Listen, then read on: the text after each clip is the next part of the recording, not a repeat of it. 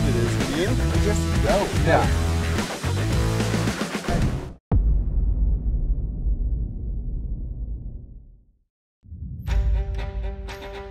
Bailey and I started a bet early in the season. I think Moab. And it was basically whoever wins the points this year, whoever has the better season, is gonna force the other person to do something out of their comfort zone. I'd have to go rock climbing twice. He has to go to CrossFit twice, depending on who wins at K1 speed. Well, you're already winning. You just have to go to CrossFit once. All right, I tried to pull fast one on you. Bailey's gonna attempt to spin my dad out on the first corner, like he said. But I think he's not going to succeed. Time to go racing.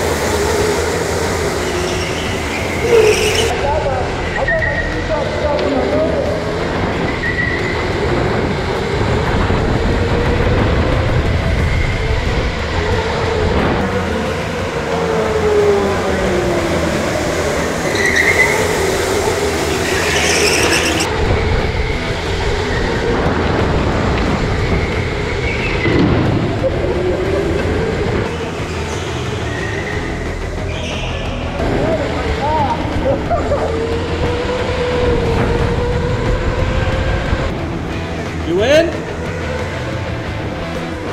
Fastest lap? Set the fastest lap. I guess Jason has to go rock climbing twice.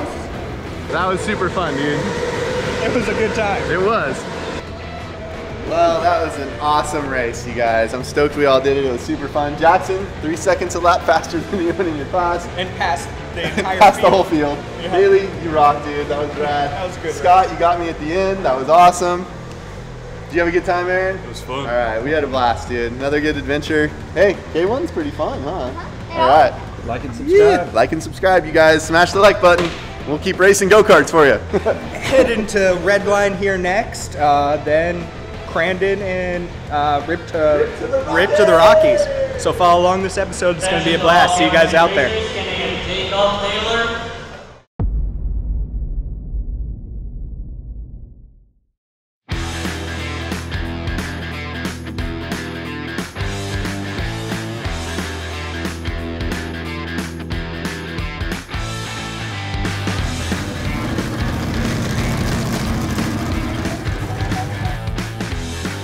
So right now we're taking a tour here at Redline Oil, and man, there's everything going on right now, and it's just an awesome place to be.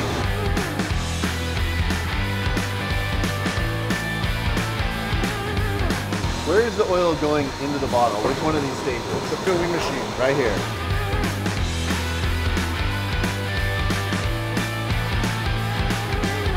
Pretty awesome stuff, watching them go from bottle to filling station to labels. The whole process is pretty awesome. One of the additives is really what kickstarted basically Redline and propelled them. They were making great products, but they were a small company, and they made an additive that was for the diesels, and it was adopted by a couple of OEM manufacturers, and it propelled the company to like new heights instantaneously. I'm a beer drinker, so I love beers. I like how beers are made. We're like, say, Lagunitas, a small microbrewery started next to Budweiser, being the big oil companies. We're not just buying an additive pack off the shelf and putting it in and calling it a 530, a 540, or 550. We're building that additive pack, and that's what makes our product stand out above everybody else's. I think I just opened up Willy Wonka's chocolate factory at Gear Oil, dude. It smells like Gear Oil. Woo! Do you need a 55-gallon drum of two-stroke? Duh. What, is that two-stroke? Two-stroke. Two-stroke? Woohoo! Hi! You guys started with two-stroke race oil. It's been the smell that I remember since I was a little kid, was Redline two-stroke. Whether it was a dirt bike or a go-kart or whatever we were racing, that was the beginning smell before a good time. Yeah, two-stroke was one of the products that we first came up with. with our chemistry. Been a huge seller that helped us break into the synthetic oil world. And it's on the rise, right? Everybody's back to the two-strokes. Yeah. I'm Roy Howell. I'm the manager of product development of Redline Synthetic Oil. We're going to go out and take a sample from Jason's ULTRA4 race car.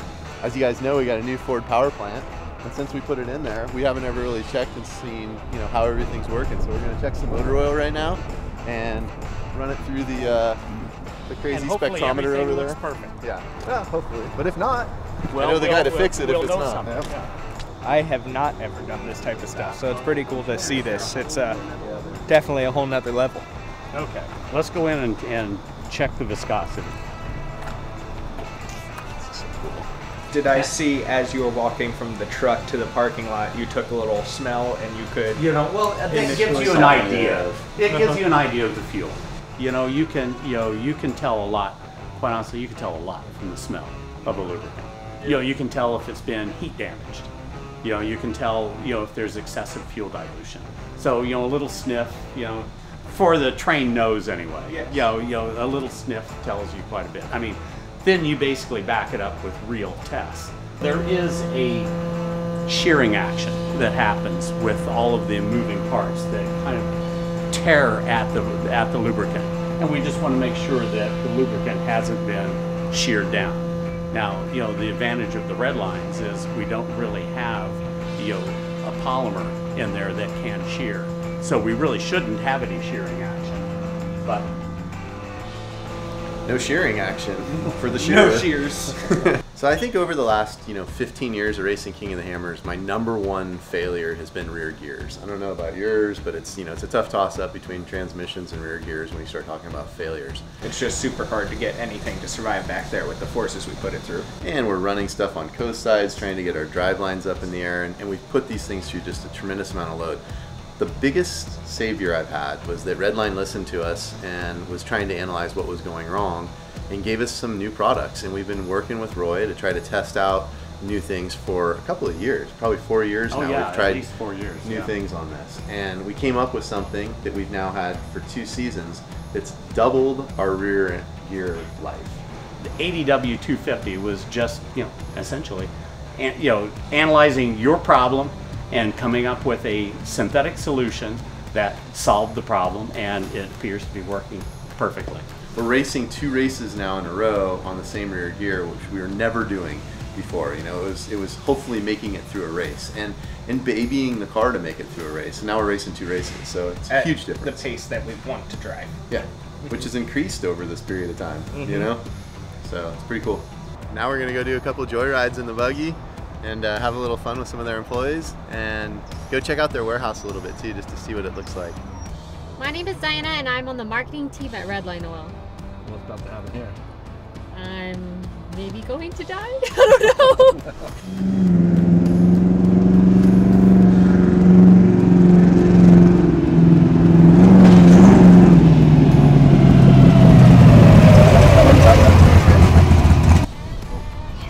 How was your first race car race? That was crazy. I couldn't even open my eyes. So yeah, that was, I don't even know how you drive. Too. Oh, I kept them closed too. That's our secret. Wow, I feel a lot more safe. So me and Jason are here at another Redline facility, and this is one of their warehouses where they keep finished product. And man, it is massive in here. I mean, we got some gear oil over here, some motorcycle oil over there. Ooh, I need that actually right there. I'll take one of those. Are you gonna grab one of those boxes? How about I'll grab some of that? Here's Jason's little section. 8250, a little chain lube, some 2-stroke. I got everything I need. Let's go. This is the CV grease that I don't want the world to know about, but apparently everyone's gonna know because it's here at Redline. But I literally found Jason's boxes in this big warehouse. Isn't that crazy? It is, isn't it? Yeah, it is crazy. Hey, Jason! Marco! I'm standing here amongst millions of gallons of Redline oil. No. That's super cool. It's so cool. It's super cool. It's super cool. Just finishing up here at Redline. It was an awesome trip. We learned so much about how they make the oil, what goes into it, the science behind it. We now know water's not actually wet, but you can make it wet with a little bit of water wetter.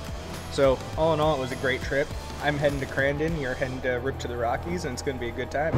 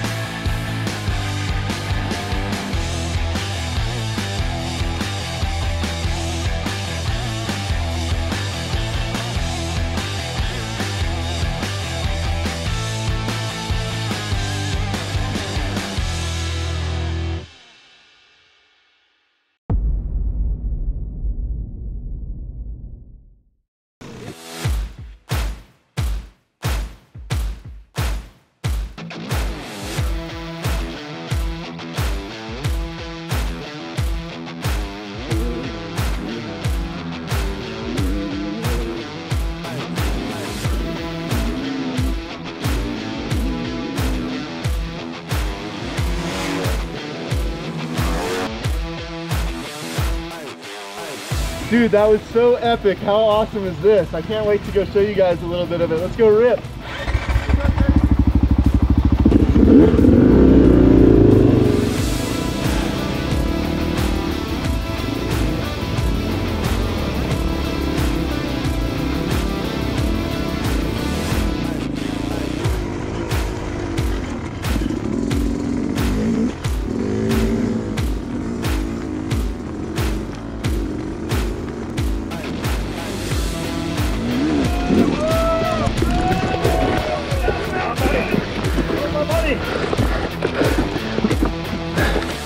I wouldn't have done that if you hadn't all been there, I promise.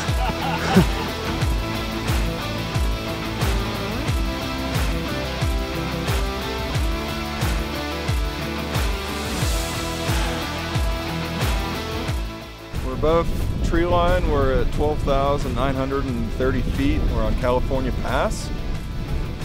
Enjoying the view from the peninsula here, the point.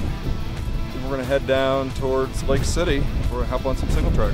Like to go from doing Rip to Cabo a couple months ago and jumping on the bikes up here, you know, being at 10,000 feet and riding through the aspens and, you know, just tight wood stuff was absolutely awesome. What a great group of guys. What a fun adventure. Woo! What a day. I'm stoked.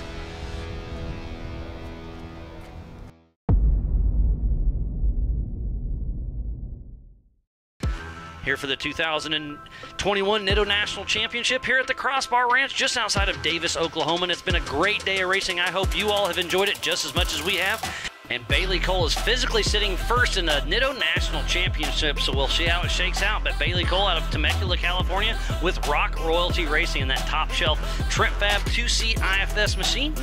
And he is on adjusted time in the 9th position. And look at that, a Yukon driver hitting the Yukon launch with a Yukon up there. That's perfect. Perfect timing. Picture perfect. You guys are sitting first in the NITO National points, and it's going to be down to the wire because Raul's having a strong race, and it's going to be cutting it close. Yeah, we're looking at Raul and Von Gittin right now as the two top guys that we have to look out for based on where everybody is on track right now. So. But regardless, it's going to be a great season. You guys have had your ups and downs, and if you could end up at, you know, even the top 3 would be really nice. Yeah, it'd be awesome. I mean, this last half of the season's been pretty rough for us. We've kind of got kicked in the teeth a little bit, but we keep coming back for more. But look at that smile. Everybody's having fun. So, Sean, always a pleasure. Good luck, buddy. Yeah, thank you very much. The race to watch right now is going to be between Bailey Campbell and Bailey Cole. If Bailey Cole cannot get around Bailey Campbell, it looks like Von Gittin Jr. may steal that national championship away from Bailey. It's going to be very interesting to see how this shakes out. Bailey Cole is trying to make a last-minute pass around. It looks like Cody Hardesty at the start-finish line. So where is this going to put Bailey Cole? After King of the Hammers, after all the different regional races, after today's race, there was a 2-point difference between first and second. Second place, your submarine commander, Bailey Cole. And in first place, the head fun haver himself, Mr. Vaughn Gittin Jr. First of all, I wanted to say thank you to all the drivers up here. I think battled with pretty much every one of you this year, and it was a great year. So thank you all very much. And thank you very much to my awesome crew. I got Sean here, does way more than any man should. Mark Rambo over here drives and gets the car to every race, so thank you very much. Ken's for sticking up with me for some reason, who knows. Yes. And finally, thank you to my dad for not only dealing with all of us dumb racers, but just being an awesome dad.